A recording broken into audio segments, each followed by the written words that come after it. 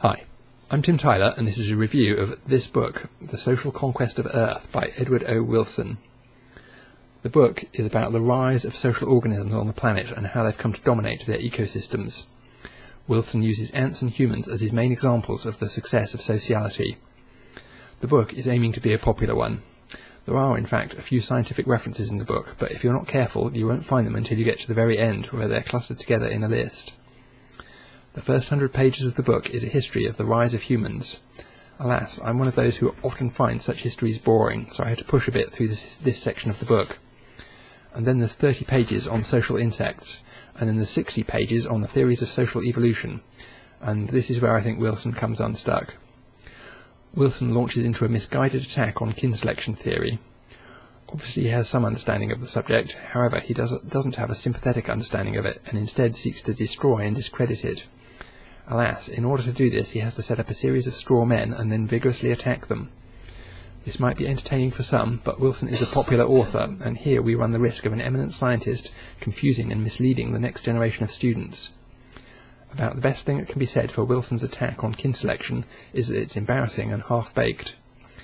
I noticed that, as if to illustrate that he doesn't really know what he's talking about, Wilson gives an incorrect definition of inclusive fitness, saying, "The inclusive fitness of the individual is its personal fitness, in other words, the number of its personal offspring who grow up to have children of their own, added to the effect its actions will have on the fitness of its collateral relatives, such as siblings, aunts, uncles and cousins."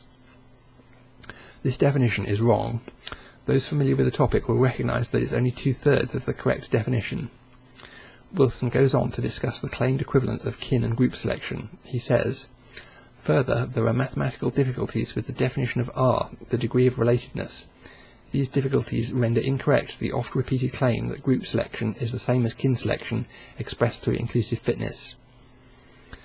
After supposedly demolishing the decades of work by kin selection theorists, Wilson goes on to present his preferred alternative theory of social evolution, which is based on group selection and the idea of group-forming forces, where Wilson gives a defensible nest as his main example of the latter.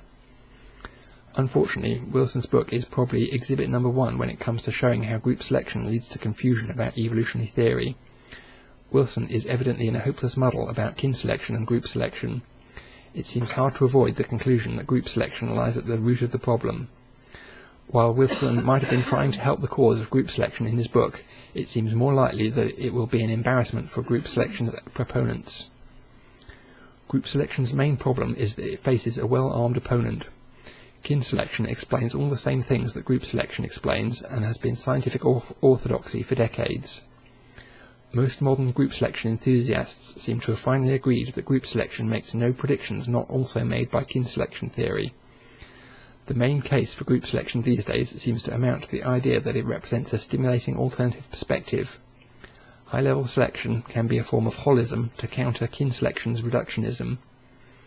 Group selection models can be tractable in some cases where lower-level kin selection models are not.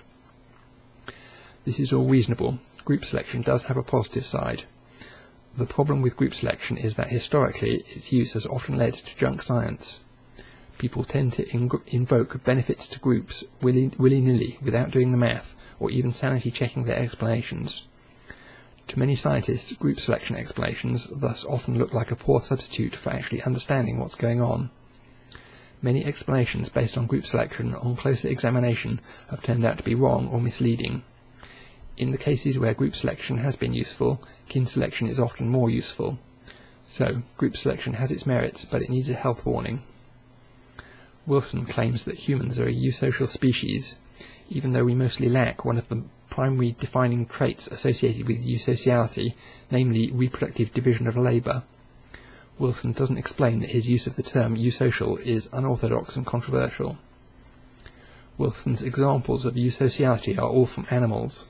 He lists beetles, aphids, thrips, shrimps, mole rats and humans. However, there are other examples of social behaviour among microbes, plants and fungi. In particular, multicellularity is a common form of eusociality.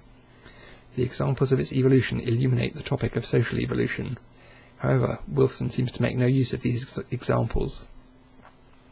Wilson attempts to apply the study of animal social evolution to humans, and this leads him to the kin selection or group selection axis.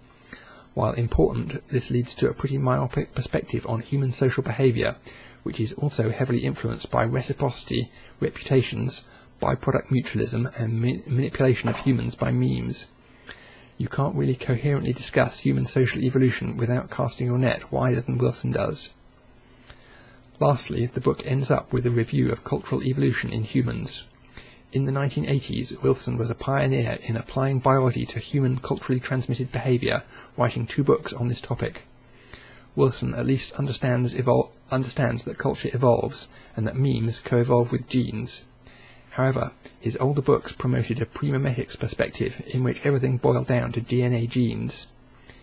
Checking to see if Wilson had moved on 40 years later, I was surprised to find that little had changed. He cited his old work, trotted out much the same theory that he advocated back in the 1980s. His idea has been totally superseded in the meantime by the application of Darwinian evolutionary theory directly to cultural variation, along the lines pioneered by Richard Dawkins in 1976. Wilson's discussion of this work is confined to 1 paragraph.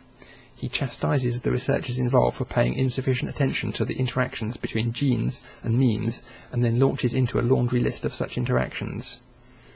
This hopeless treatment of cultural evolution might not matter, but this is one of the few books addressing the topic that I regularly see in bookshops. This might be the first exposure to the topic for many. A teaching opportunity has been squandered because Wilson is stuck back in the 1970s on the topic and has failed to grok most of the more recent literature.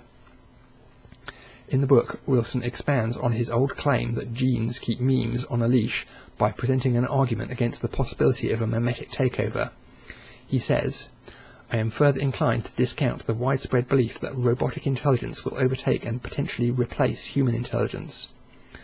What are Wilson's reasons? He goes on to give them, saying, "To advance from robot to human would be a task of immense technological difficulty, but why should we even wish to try? Even after our machines far exceed our outer mental capacities, they will not have anything resembling human minds. In any case, we do not need such robots, and we will not want them. The biological human mind is our province." Wilson's objection seems simple-minded to me. He gives me no reason to think that he knows much about machine intelligence or futurism. He's just a famous biologist speculating on something about which he knows little. The idea that people will lack motivation to build superhuman intelligent machines just seems daft to me. The motivation is obvious. So, this is not a good book. It is quite readable, but it's full of outdated or wrong science. Readers should be warned that while Wilson speaks authoritatively, he doesn't really know what he's talking about in many places. Enjoy.